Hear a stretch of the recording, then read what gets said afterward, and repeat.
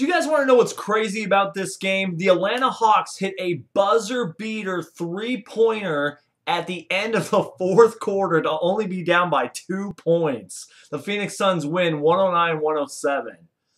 Yeah. Hey there guys, my name is Brandon. Welcome to my Phoenix Suns vs Atlanta Hawks game recap in which the Phoenix Suns beat the Atlanta Hawks 109-107. Let's talk about it. And you guys, this was an oddly strange paced game, and by that I mean you have two different teams going head-to-head, playing their styles of basketball, and it was an entertaining game to watch, but this game was full of runs. The Phoenix Suns would go on a big run, then the Atlanta Hawks would go on a big run, but the pace of the game was just oddly played, but that did make for an interesting and close game.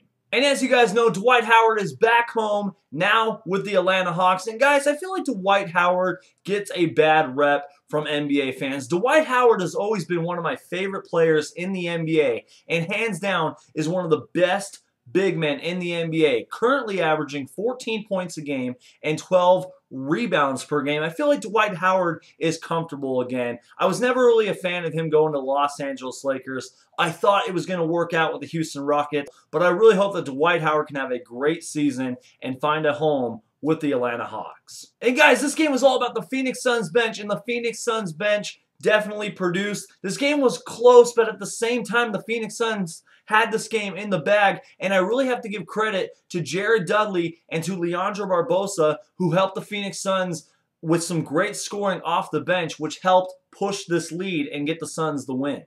And now with that being said, let's read you guys some in-game statistics.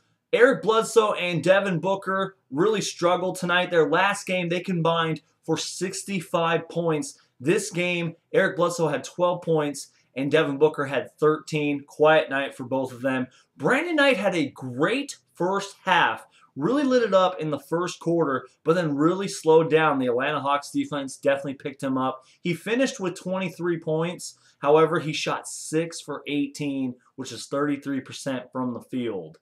Ouch. Leandro Barbosa was a big impact, definitely in the fourth quarter, inspired the Suns to go on an 11-0 run. Jared Dudley was 17 points tonight. PJ Tucker, coming off of a great game last game, tonight also had 17 points. And for the Atlanta Hawks, Kent Bazemore with 22 points. Tim Hardaway Jr., who I think is playing pretty well, 21 points. As we just discussed, Dwight Howard, 17 points and 14 rebounds. And Dennis Schroeder with 31 points and 9 assists. So thank you guys so much for watching. My name is Brandon. Please subscribe to this channel for NBA basketball videos and a whole lot more on this channel. Make sure to hit that subscribe button. If you guys like the video, make sure to like the video. My name is Brandon, and I'll see you guys next time.